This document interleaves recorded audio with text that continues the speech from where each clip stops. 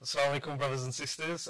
So today we're looking to hold a series of videos related to Makarim, and the aim is to basically hold a Q&A session with the Shaykh who's leading Makarim, and what we really are trying to do is create a better understanding for parents and for children related to how Makarim is different from other madrasas, and in particular what we're doing to help meeting the needs for the children in this day and age. There's a lot of issues that are going on in modern society in the Western world, and there's a lot of problems that they face, and what we want to do is give you a better idea of how Makarim is handling it. Jazakallah khair. Hope you find these useful. Assalamu alaikum, Shaykh. Jazakallah khair for doing this video series for our community. Just want to ask you a few questions regarding Makarim. Okay. So how has it been for the last year? What have we achieved, the good points, the challenges, and what other things can we do better?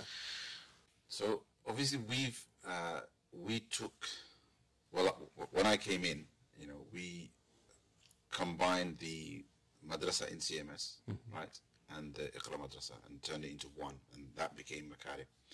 So therefore we didn't have the advantage of starting something from scratch, where you take your class ones, only a group of class ones, teach them the curriculum, then they go to class 2 and you recruit a new class of class ones, and so on. Rather, we had students of all ages coming in, something like 150 students across 2 iterations, and then we had to kind of fit them into all of the different age groups and so on. So because of this is quite a messy situation. We said that our first year would be a transitional year.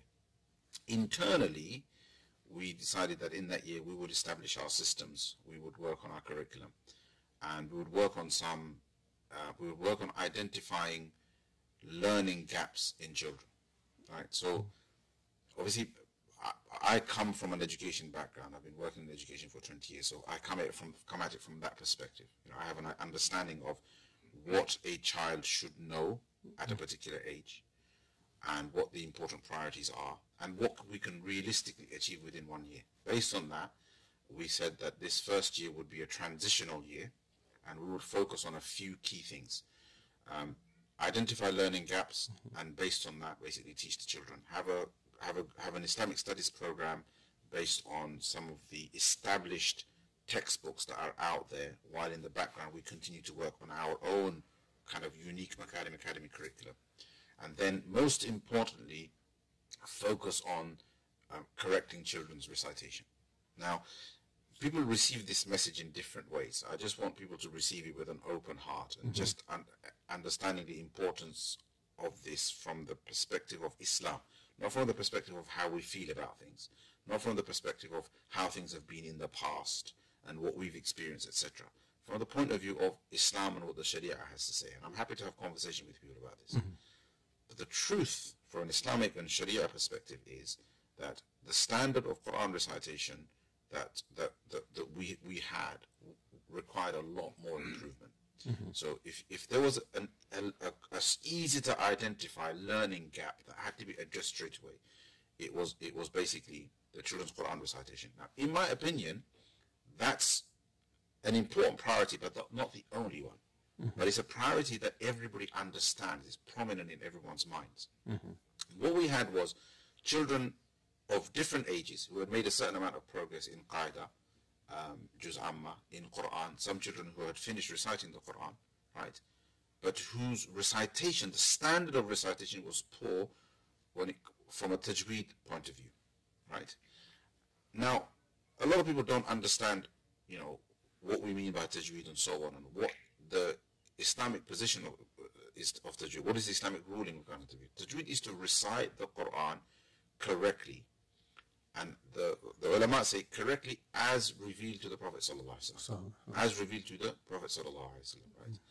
And we had a lot of work to do in this area. This basically, there was in Chelmsford things were particularly weak, and this is quite common in towns outside of the big cities, right? Developments in tajweed and so on that we've seen over the last 20 years in, say, places like London. It doesn't spread out to smaller towns, right? It requires some sort of concerted effort to fix it. So I thought we would start that, right? That concerted effort. So we started 2 key things. One is we started the children back, right from the alphabet, we started to build up their recitation based on tajweed, right? Secondly, we wanted to make sure that teachers also were all pursuing the same standard. So we started a rigorous teacher training program. All teachers went through 2 hours worth of training every single week for the whole year to ensure that the standards that we were achieving was a standard that everybody basically practically understood.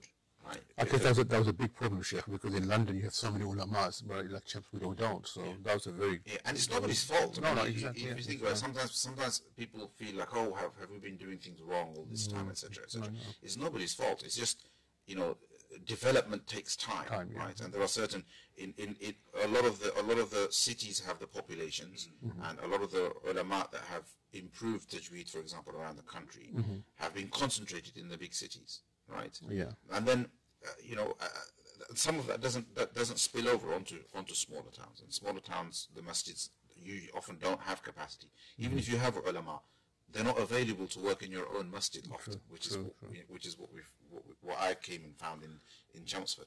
So anyway, so that was the thing. Now, why is this important, right? And we had to do a workshop with parents for this. Why is this important? Well, because it is obligatory. It's obligatory to recite the Quran with tajweed. It doesn't matter, it doesn't matter how we feel about it. That is what is expected. That is what our religion, our deen expects of us, that we recite the Quran with tajweed. Now, there is a minimum and a maximum, right? Now, the minimum for people who struggle, etc., the minimum is for them. But in education, if you're trying to educate children in mathematics, you don't aim for the minimum, do you? No. You aim for the maximum. Right? Yeah. So similarly, if I'm trying to help somebody just fulfill the fara'id of their salah, then I'll fix their Fatiha minimally if I don't have time with them. But if I have children who I have 2, 3, 4, 5, 6, 7 years with, then we have to aim to achieve near perfection at the highest standard possible. And that's what we are aiming for. The first step, and this was a test of people's patience, the first steps was the basic foundational building blocks, making sure that children could pronounce the alphabet correctly, pronouncing a letter. So like, alif, they would have been used to alif, ba, ta, tha, jim, ha, kha, dal, zal, za. We taught them to say alif, ba, ta, tha, jim, ha, kha, every single letter, and then taught them to pronounce that with a fatha, a zabar, then with a kasra, with a zair, and etc., etc., all of the different formulations. They basically went through the whole of the qaida, even though they were on Quran before. We went through the whole of the qaida with tajweed, and then built them back onto the Quran. So, Sheikh, can you give us an example whereby a slight variation of if you make something long where it's supposed to be short, or vice versa, or the pronunciation of different letters, how do they change the meaning? Can you give us an example? There's two parts to it, right? So first and foremost, if you make pronunciation mistakes, right, then there's agreement among ulama that a pronunciation mistake is a major mistake. The problem, generally, culturally, what happens is people assume that if I say Alhamdulillahi Rabbil Alamoon instead of Alameen, then that's a major mistake. But it never occurs to us that if I say Alhamdulillahi Rabbil Alameen instead of Alameen, then that's also a major mistake. This is the issue. The Hamza and the Ain. The Hamza and the Ain. If you say Alhamdulillahi Rabbil Alameen instead of Alhamdulillahi Rabbil Alameen, it doesn't occur to us that that's a major mistake. So what then happens is we've fallen into this kind of situation where not only will we not give it importance, even a teacher won't correct that mistake.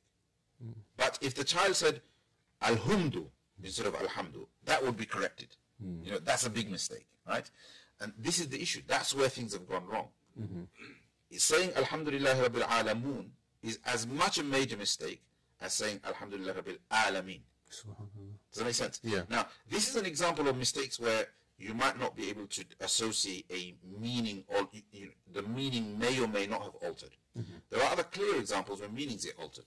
If you say Kul huwa Allahu ahad, right, instead of Ul huwa Allahu ahad, then Ul huwa Allahu ahad with a qaf means say Allah is one. Kul huwa Allahu ahad means eat Allah is one. Subhanallah. Qul means say, Kul means eat. Subhanallah. Right? So sometimes, that's an example of a meaning altering error. But my point is, even if the meaning isn't altered, the error is still a major error. And while people individually make these mistakes, in those situations, of course, we expect Allah for forgiveness. Who doesn't make mistakes? Yeah. What isn't acceptable is to accept a situation where structurally we are teaching mistakes, right? That mistakes are not picked up on when children make mistakes. That's problematic. You think about it. As a Muslim community, would we accept that if our children were taught like that in school? In English reading. Right? If our children were in English reading were taught in such a way that their mistakes weren't even corrected, their pronunciation mistakes weren't even corrected, would we accept that? No. Then why would we accept it? With Quran. Allah's words. With Allah's words. Yeah. So this, I thought that was a fundamental priority, and that's what we focused on in the first year. And alhamdulillah, that's gone really well. We probably took back about... What are the stats on that? Yeah, I think probably around 60 children were taken back who were already on Quran. Okay. And then obviously the rest of the children were starting from various places who we would class as beginners. And somewhere in the region of 25 to 30 children have come back onto Quran. And I reckon first term next year, we should expect, all, if not most of the children who are taking back in Quran to go back onto Qaeda, to go back onto Quran. But what's really exciting, what I'm really excited about is that, and I did some videos to kind of show people, and this rumor spread, the Makarim is just showcasing the really, really good children. Yeah. So what I want to really share with the community is that these are not outliers. This is not an exception. The standard that you see in one child is what we are pushing in every child. Right? So when we get to a stage where our children are reciting well, you can pick one out of a bunch and they will all recite equally well. That's what we're trying to get to, inshallah. Before you progress them onto the Quran, they must have... The point is that, look, as far as I'm concerned, when like, if you ask me this question, right, when can I consider my child to have completed their Quran education? Right? What is the answer to that question? For a lot of people, my child's Quran education is completed when he's done a khatam, or like completing a khatam is a major milestone. Do you understand? My answer to that question is that a child's Quran education, as in terms of when I would be safe to say, okay, you can carry on your own now, right? Is that they are able to recite the Quran fluently with perfect tajweed. What that means is tajweed becomes second nature. Like when I recite, for example, I don't have to think about a ghunnah. I don't have to think about my pronunciation. Ayn comes naturally, ha comes naturally, qaf comes naturally, sad comes naturally, right? When a child develops that natural ability with pronunciation, and all the tajweed rules become embedded in their recitation, and then they're able to apply it fluently, that's when they reach a position where we can say, okay, now they can go ahead and recite on their own, and we are confident that they will recite correctly. What's the alternative? That we don't correct these things, and we say, is that a khatam? What does that mean? It means that child is going to recite the Quran incorrectly. You just graduated him or her. That child will recite the Quran incorrectly for the rest of his or her life. In the other scenario, that child will recite the Quran correctly, right, for the rest of his or her life. So a little bit of pain now, unlimited gain there. Exactly. And actually, I'm teaching a few adults myself, and after a certain age, it's very, very difficult to get them to recite Quran. It's very difficult. Yeah. So I'll give you another little observation. So the children who found it the most difficult were the oldest children. So the whole process of correcting pronunciation, the children that found it the most difficult were the oldest children, because they had the most embedded habits. Do you understand? So if a child cannot pronounce ayn, he's not been able to pronounce. He's been pronouncing it incorrectly for 7-8 years, right? If he's 14 years old. Like one of the big difficulties that we have is with heavy letters. Like a sad is supposed to be pronounced from the tongue, not from the lips, and we're trying to get children to practice that, right? That don't say swad, it's sad. Children struggle with that. All the children struggle with that because they've been saying swad for 5 years, right? So it was the toughest with them. Their progress took off right at the end of the year, right? But the good news is we expect them to be recited. We expect them to be reciting to a very high standard. Do you understand? next year. Within the second term, we should expect some of the children who got onto Quran at the end of this year to be reciting at a very high standard. So when you say high standards, can we expect our children to recite like the Imams of Makkah and Medina, same standard? So we have to differentiate between tune and melody and correctness. I will definitely say that while I am involved, while I am here, it will be an expectation that our children recite to that quality. Tune and melody is a matter of personal gift. Some people are gifted with a great voice. I will never sound like Abdurrahman Sudais. I don't have his voice, but I can recite as correctly as him. MashaAllah. That I can guarantee. And that's the standard we're going for. That's the standard we're Well, going for me personally, if we can get all of our children, especially Makarim in Chelmsford, to recite to the standard, it's a huge achievement, because then, for inshallah until Akhirah, we maintain that standard. Anyone coming to recite, people will say. And I want the community to understand that this is not difficult. When I first started talking about this, people looked at me as though I was promising the impossible. Not only is this possible, this is actually fairly easy. This is actually easy to do. The reason why we haven't been doing it is because we've just fallen into bad habits. Do you understand? This is of all of the things that I want to achieve with Makarim, this is probably the easiest one to achieve. MashaAllah. Inshallah. I mean, with next question, maybe let's listen to the complex stuff, inshallah. Inshallah. Okay.